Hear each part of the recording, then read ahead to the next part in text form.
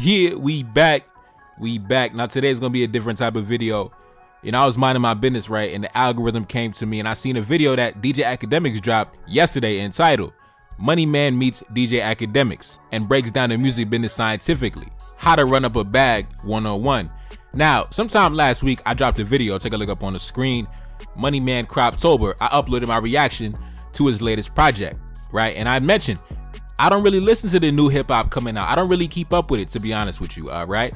But when it comes to one artist that I've been rocking with for a very long time, he goes by the name of Money Man, yeah.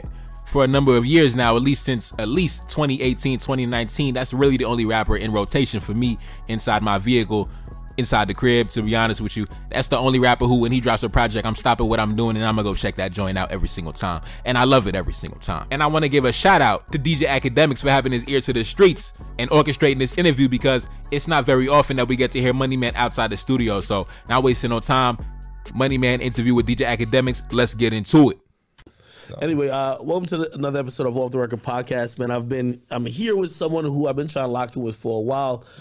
I would like to describe him as somebody who is an entertainer but an intellectual in the same breath. Someone who not only is going to make you turn up, but he's also going to turn up your intellectual ability by giving you some game. You know what I mean? Everybody who listens to you, I've heard people say they learn about finances from you. They learn about a little bit of law from you. They learn about hustling from you. They learn about really getting their life on track. And I think that's what sets this man apart from most rappers. If you don't know who I'm describing at this point, I'm here with my guy, the one and only, Money Man. Yes, sir. We in here, man. All right, we back. Now, before we get into it, man, I just want to say, I just love to see brothers showing love to each other, man. And I went on a rant the other day. I uploaded a video where I went on a rant and I was talking about the lack of love amongst each other, the lack of love amongst black men. But, you know, it's good to see brothers show love to each other, bro. Like, it don't cost nothing to just show love to your brother, man. Just, hey, man, I love what you're doing. Keep doing what you're doing, bro. I see you. I rock with you. That's what's up. Just little small shit like that can really go a long way. But anyway, let's get back into it. You know, well, first of all, you're one of the first rappers who I saw hop on and kind of like promote the crypto wave. Yeah, I was on crypto like 8 years ago when you had to meet somebody in the park, and then they you had to pay them cash. Then they would get on their laptop and send it to your wallet. This was when it was really encrypted. Matter of fact, only folks on the dark web was using Oh shit, crypto. Yeah, because I was doing some other shit. Yeah. And I was I was like, damn, what the hell is Bitcoin? And the vendor online was like, this is the only way you could pay me. But how did you kind of know that maybe crypto was going to be so important? I didn't know. I was just using it to buy bullshit. Like, you know, the shit that crypto was for. Back then, it was sites that would sell you anything you wanted. I'm talking about anything. I was using it for that. But then when it started getting to the legit side, I just moved over with it. I was like, oh, damn. I had an old laptop. It's still an old laptop I had that I threw away because, you know, it was a hot laptop. And it was so much crypto on there, I never got to recover it. I threw it in a dumpster somewhere. You know what I'm saying? Shit. So he probably got some... Probably got millions on it. Damn. Multi-millions. I don't know what happened to it. You know what I'm saying? I threw it away. I ain't want nothing to do with it. Now, in this section of the interview, DJ Akademiks was asking Money Man about cryptocurrency, Bitcoin, all that shit, right? Now, for those of y'all who been listening to Money Man, you already know we've been on the crypto way back. Now, I'm not on crypto no more. I told you, I haven't been rocking with crypto for like, I don't know, about a year and a half, 2 years. Not that I have anything against it. What had happened with me was I was invested in it, but I had to go make a move. My money was looking funny at the time, so I had to cash out. You know, I cashed out while it was at the top, though. Like, if you were somebody that was invested in it a couple years ago, when they made that big run straight to the top before it dipped and crashed again and now it's coming back up, yeah, I cashed out at the top. I didn't know it was going to cash out at that level. I didn't know it was going to crash, though. But I needed to go make a move. I needed to dip into some liquid. I needed some liquid cash at the time. So I liquidated all my cryptocurrency and I never jumped back in. And the main reason why I never jumped back in is because when I look at the numbers now, even though it was on the way down from when it was at the pinnacle, I remember jumping in when the prices were way lower. Like Ethereum is like what, damn near $2,000. I remember when Ethereum wasn't even like $500. So it doesn't even make sense to me really to jump back in at these prices though. So I'm kind of discouraged in that regard. But I don't have anything against crypto. I made a nice chunk of change off crypto, just fucking around with it. You know, just messing around with it. So, and like Money Man said, if you're a day one Money Man fan, you know he been on the crypto wave. He been giving game on the crypto side of the game for a very long time. For a very long time, man. I'm telling you. While your favorite rapper was talking about whatever bullshit he was talking about, Money Man was rapping about the goddamn cryptocurrency back in the day, man. So yeah, that's why I told you. One of the rappers that's always gonna be in rotation for me, always in my vehicle, always in my crib. Shout out to Money Man. But the funniest segment of that whole part of the interview was when he said he dumped the damn laptop with millions of dollars worth of crypto and that shit. Now when he said when he got into crypto, when you had to buy shit online with it, that was when crypto was probably like, I mean Bitcoin I should say. That was when Bitcoin was probably like less than $100. So now Bitcoin is, I don't know the price of Bitcoin right now, but like you said, it went up to $50,000, $60,000. That was when I jumped out the game. I was when I jumped out the game, bro. So if you had crypto back in those times, and it's a lot of people with those stories, they might have had crypto, they might have had Bitcoin on the wallet, they forgot the password to the wallet, lost hundreds of thousands of dollars, boy, lost millions of dollars, and you're never gonna be able to recover it. It's just sitting in the goddamn wallet because you forgot the password. Now let's get back into it. So you don't strike me as the person who just at least coming up was the guy who's like, yo, listen, man, I'm broke. I don't got no money, but I don't know how to get no money. Oh, I knew how to get money. I came in the rap game with money. You know what I'm saying? Yeah. I never needed. Like I was good coming in. I came in the rap game. I spent $250 off the rep for promo. I seen that. Yeah, that wasn't nothing. Why didn't? All right, we back. Now, in that section of the video, Money Man said he came into the rap game. He already had a bag. He already had money when he came into the game. He said when he came into the game, he had spent $250,000 on promo. And with any other business, that's really, you got to come into the business with money already. You got to come in with some seed capital. You got to come in with some money already to invest to get your foundation solidified, whatever it may be, right? When that story is common, man. Like when someone say I already came into the industry with money, yeah, you got to have some money to get into most industries, to be honest with you. Unless you coming in trying to get a deal, trying to sign a deal, try to have somebody else invest their money into you, you got to come into whatever industry you're trying to attack with a bag of money already. However you got that money, it's up to you. You gonna work at McDonald's to stack your money? For example, I got a friend of mine who actually lives in Florida right now. Like he got a wife, he got a kid down in Florida, he got a crib down in Florida, everything, right? But I remember years back, like 10 years ago, he was up in New York. He was working at McDonald's, you know, on the graveyard shift, stacking up his money, living in his parents' basement, literally stacking up, doing little jobs here and there, trying to get gigs here and there, stacking his bread, stacking his bread, stacking his bread. And he used that seed capital where he was grinding at McDonald's and then started his own little, you know, photography, videography business, and he's doing his thing. He got a Cadillac down there. He got a house down there. He's doing his thing. He got his family. That's one way. And that's usually how most people get involved in whatever business they're involved in. Right? They got to go grind, make the money however they make it, whether that's legally or illegally. And after that, you take the capital that you generated, and that's the foundation for whatever business you're trying to get involved in. For example, every business person that I know, they got their money, they got their start in the business by their career, right? Stacking up their money at their day job, at their career, stacking up their money made off their salary. Then when it was time, once they knew the ins and outs of the industry, they jumped in, you know, they jumped off the porch, they jumped off the ledge, and they took a chance on themselves and went the independent route. Or it could be a situation like Donald Trump where the money is inherited from your father or something like that. And that's your seed capital. That's your foundation. But whatever it is, you got to have that seed capital to get involved in any business you're trying to get involved in, any industry you're trying to get involved in, man. I mean, you can't get around that. You can't get around that. You're going to have to promote the product. You're going to have to invest in the product. You're going to have to produce the product. And all of that is going to cost some type of, price, man. It's going to cost some type of price to produce the product, to sell the product, to move the product, to market and promote the product. You're going to need some money to get your feet wet in the game, bro. It doesn't matter what industry you're talking about. Let's continue. Without all of this other, like, you know, I want to call it almost expertise and, like, I think savviness that you have, like, you could fucking rap. You know what I mean? It's not like some shit that you're, like, just winging it. Like I think everybody who listens to your music be like, yo, this motherfucker can flow. This motherfucker know how to rhyme. Oh, I always could rap. I could rap since I was 8 years old. I knew I could rap. I knew I could rap anytime I felt like it. Like, okay, I can go ahead and do whatever. It's just I needed the money, put myself out and market myself the way I wanted to. So I was getting money. It's just I wanted to get enough to rap. So if I had 30,000, 40,000, that's not enough. You get what I'm saying? So I started getting booked. Mississippi booked me. Memphis booked me. Arkansas booked me. I was doing shows. I was doing 4 shows a week like it was water. You get what I'm saying? I'm talking about bringing in all kind of money. Independently. 4 shows a week, every week. I lived on the road. No radio play, no nothing. I just had 10 songs all popping, doing millions of plays on YouTube. I didn't even know what streams was at first.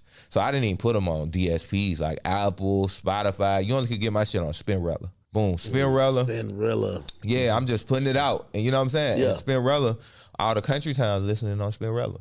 So my shit just circulating through there and I'm going to do shows. Then I transferred it over to DSPs and companies. My face was so good, I was streaming so much. Big companies will come in. My boy Alex, shout out to him. He'll come give me $500,000 and I pay him back $700,000. Or he come give me $700,000, I pay him back $900,000 like it wasn't nothing. You know what I'm saying? Damn. Yeah, it was crazy. All right, we back. Now, a lot of people don't understand there's a lot of money to be made in the music industry. It's a lot of money to be made. Now, unfortunately, a lot of the artists aren't really seeing the real money that's being made because they're not coming into the game with a bag of money already. So they got to sign the deal. They got to sign the 720-degree, slave deal for 10 albums, with a condition for, 5 additional albums. So they never get free. They never see a dime of their royalties and their payments and their publishing statements. They never really see any profit made. But if you are truly an independent artist that really owns your product, really is doing everything, by yourself, really, you can make a decent living making music. I really believe that. I really believe it's a lot of money to be made in the music industry, bro. It's a lot of money to be made. Because as soon as you catch one song, as soon as one song catches heat, immediately your email gonna be bumping. Your email gonna be jumping. And even if you're getting booked for not even no crazy amount, say you're getting booked for shows like 10,000 a show, right? And you're doing what? Two shows a week, maybe Saturday, Sunday, Friday, or Saturday on the weekend, right? On the weekend, you got to do like 2 shows, 10,000 each, bro. Every weekend, $20,000 in the account. Come on, man, that shit crazy. Come on, man, $20,000 every Friday, Saturday. Come on, man. Listen, it's a lot of money to be made in the music industry if you catch a hot record. Let's continue. Yeah, this was, man, it had to be 2017, 18. Okay. Maybe 2018, because I was moving around. And Stunner, we did a deal. Nothing ever came into fruition because I wasn't trying to get under Republic system. Why not? It's too much for me. It's too much to keep up with. I like to keep up with my money. So once it go to Republic, it's a lot of accounting. So when you gotta have a lawyer to put in a notice for them to send you your accounting, that's a problem. That's a whole process. But how did you know it was gonna be that way if you never signed to a label that big? I started reading contracts, even though contracts are hard to understand. Yeah. 50 pages. Yeah. There's no way a nigga can. And addendums and also like when you gotta have another nigga interpret a contract for you and it's English, you don't need to sign it. You get what I'm saying? Yeah. If somebody really fuck with you, they're gonna break that down and bust it down the way you can understand it. You know what I'm saying? But they interpret it for you like it's another language. Yeah, no, of course. And then the lawyer can get over on you. Shout out to my lawyer. I got a lawyer who's good, man. All right, we back. Now, I know we always talk about how the major labels always try to rip off the artists, right? The labels be robbing the artists. But a lot of it comes down to the intelligence levels of the artists, right? You can't really be finessed if you're intelligent. If you know the game, you can't really be finessed, right? So it really comes down to the lack of knowledge that a lot of artists have, the desperation for fame that a lot of artists have. When you're not desperate for fame, when you're not thirsty for money, you can't really be finessed. A lot of things could be solved by just having the knowledge, man. A lot of y'all boys simply don't have the knowledge. That's why you always hear stories of artists getting ripped off or the contract. I signed a janky contract. But did you even read the contract? Did you even understand the business side of the game? You probably thought the whole music industry was get inside the studio, make a hit record, and go home. But nah, it's way more intricate than that. And you got to understand the business side of every industry that you get involved in. Now let's continue. But I sat and thought about it. I'm like, damn, I don't really need Republic to get involved in my dealings. And shout out to Republic. I don't know what they got going on because I never dealt with them. Yeah, but I was like, for reference for anybody who's watching, Republic is the house and the label house to some of the biggest artists in the world, from Post Malone to The Weeknd, Drake, Nicki. I feel like everybody over there. Is Post Malone over there? It might be, but everybody else is over there. All the biggest artists are over there, which means you walk into that system, they're gonna handle you in the most corporate way possible. There you go. And I didn't feel like dealing with that. When you got to call somebody, you don't deal with the CEO. So, and then every label was showing interest. Like I flew out, talked to Interscope. They was cool. I talked to Sony. They was cool. Probably like 98% of labels hit me up. I met Stunner. I was like, okay, Stunner, a real nigga. I just chopped it up with him. But we never did nothing major. You know what I'm saying? Yeah. So it never went to where they was going to put a full scale. They were ready to put a full scale promotions plan and everything, but I called hard on it. Because I was like, okay, you know how major labels work. They put up $1 million, you damn near got to pay back 8, 9. So I was like, nah, I don't like that. Yo, ain't that a finesse, man? It's a super finesse. It's the highest loan you can get in history. All right, we back. Now, in that section of the interview, they were talking about these slave contracts in the music business. Now, like I told you, if you're not desperate for fame, you're not desperate for a quick check, you're not going to sign that deal. You're not going to sign that deal. Nobody's forcing you to sign that deal, right? But if you're desperate for a quick check, go ahead and sign that slave contract for 10 albums with an additional 5. The choice is yours. And that goes back to what I said about there's a reason why there's so much money to be made in the music business. It's a lot of money to be made because that's really how it goes. These labels invest like $1 million on like a random upcoming artist, and then they hope to get lucky and hopefully that he generates over $100 million.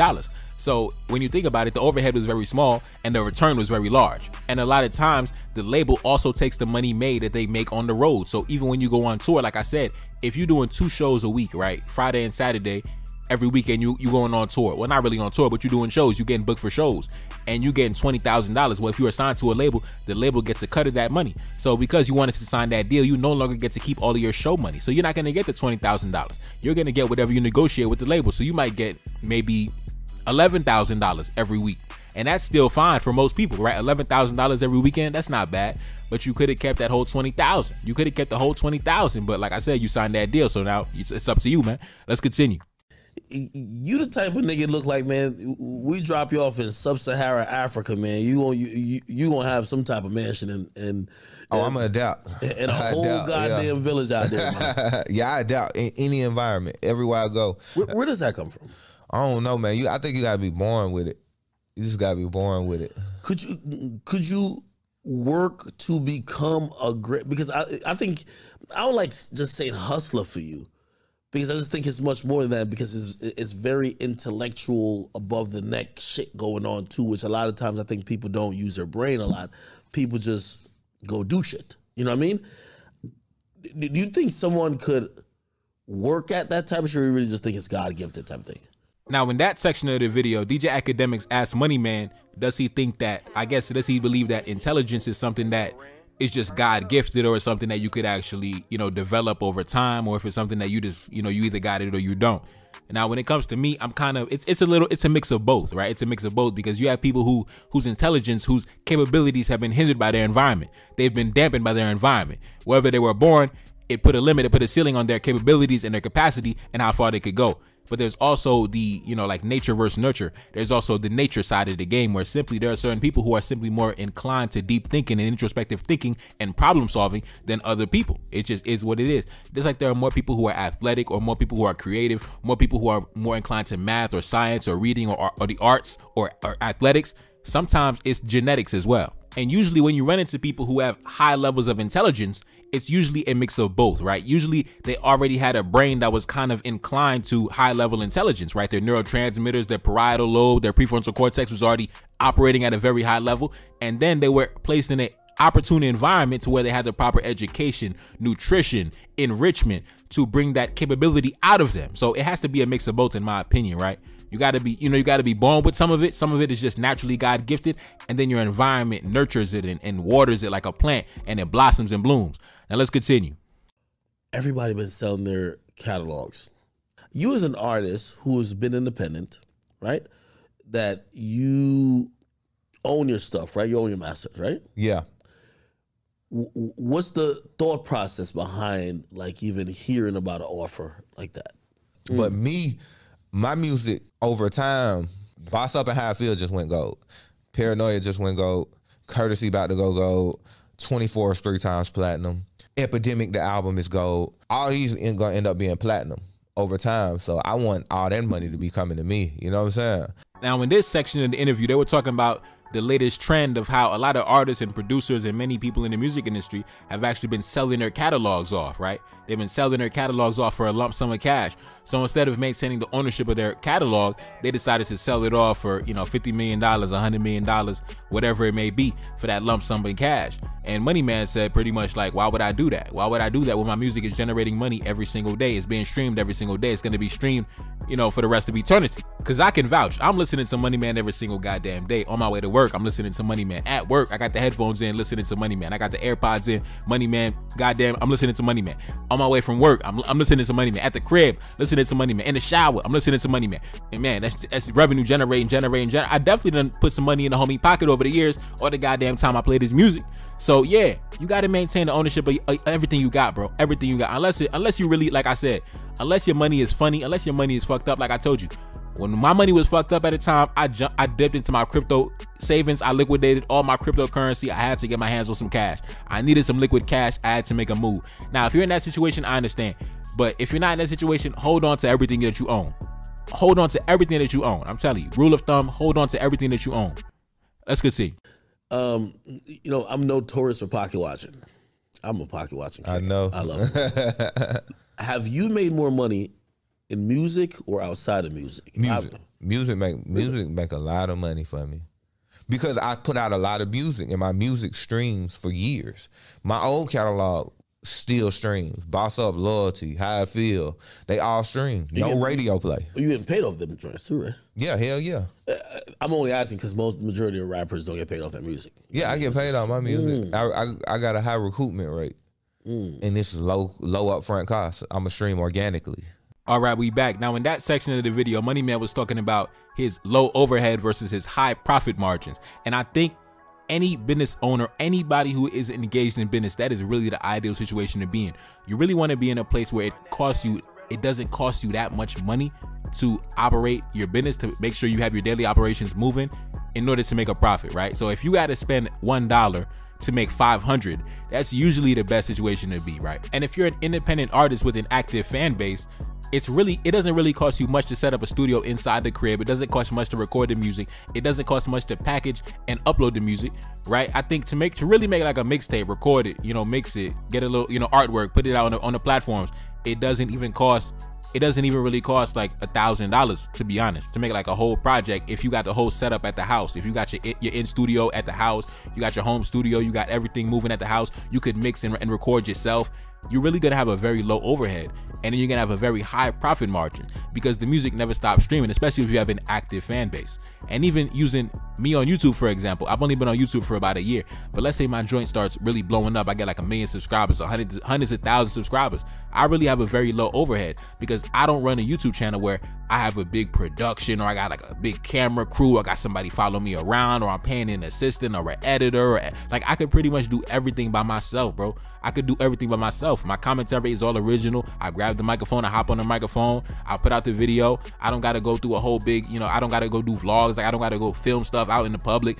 It's very easy to produce content, and it doesn't cost me anything to distribute the content. And because everything is all organic, right? Because everything is just building up organically simply by having a good product. Really, what you need to focus the most on is having a good product or service, or whatever you bring into the market.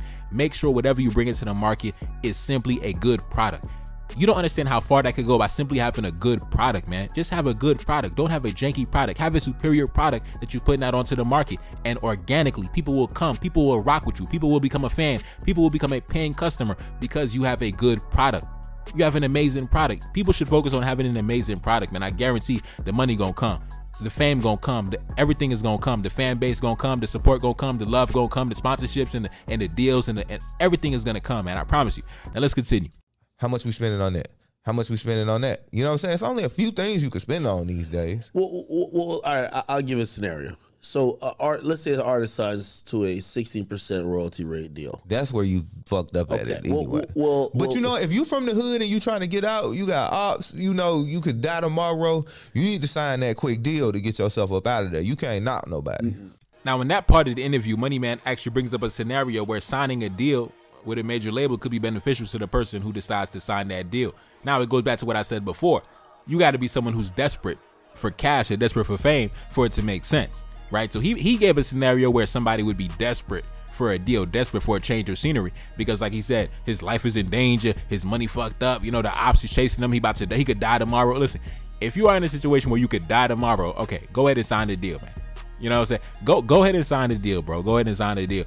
But logically, the best situation to be in is really to be in a position of independence and ownership, and not in a position of desperation and weakness. Because any decision you make in desperation and weakness, I guarantee you're gonna come back later on and complain about it. You're gonna be crying about it. You're gonna be bitching and moaning about it. So it's best to be in a position where you're not, you know, your back is against the wall, really, because you're never gonna make solid and sound business decisions if your back is against the wall. You're always gonna take something that's gonna help you in the moment, but later on down the line, you're gonna regret that you made that decision. That's just me though. That's just me. But anyway, shout out to Money Man. Shout out to DJ Akademiks. Interview was cool. I'm not gonna play the whole video. I'm not gonna react to the entire interview. It was over an hour long. Go check it out your goddamn self. But it was solid, man. Shout out to DJ Akademiks. One of the few people to get Money Man for a sit down. We don't get that very often. We don't get that very often. We got an hour long worth of content. That's what's up, man. Shout out to DJ Akademiks, man. Shout out to DJ Akademiks. Big up to Money Man. Man, anyway, it's your boy Never Carter Saline back in the building. Yes, indeed. Cash App up on the screen, and I'm gone. Peace. Reincarnated, I'm back in original fashion. I left on a horse and came back in that ass, and I left with abundance and came back to famine. We used to be pyramids, now we be rapping. Look how the mighty have fallen. Used to be running, now we be walking. When you be cooning, that's when they applauded. Selling your soul, your sons and your daughter. Gotta come up in this shit, they stuck in the mix. Really, my heart it be breaking. That's why I'm stacking that paper and handle my business. Pass it down in generation. Talking about money and power and building a nation. That's a deadly combination. Never be watching the TV, they pushing agendas, falsifying information. Know they got malice intentions. Step in the room and I'm feeling the tension. Enemy watching, he blocking my vision. Came for the check cause I need my redemption. Building my kingdom, I need it protected. Ready for war like a young Money Congo. Never decided the team is the motto. Up in the crib and I'm whipping up waffles. Up in the crib and I'm smoking gelato. I'm chilling, I'm taking my pain and make it ambition. I'm blessed by the gods, but I ain't religious. I came for the power, they came for the bitch. They making no hourly wage, I got business. This shit is an art and they could never be taught. Selling my soul, I can never be bought. Play with my money, I see you ain't caught. Run to the check and I do it for sport. Babylon falling, I go to the source. Packing my luggage and go overseas. Shorty be with me and she so elite. Shorty be chocolate, I'm calling her Hershey. Secret intelligence probably gon' murk me. Don't fuck with brands cause nigga I'm Haitian. Say the wrong shit and you're smacking their faces.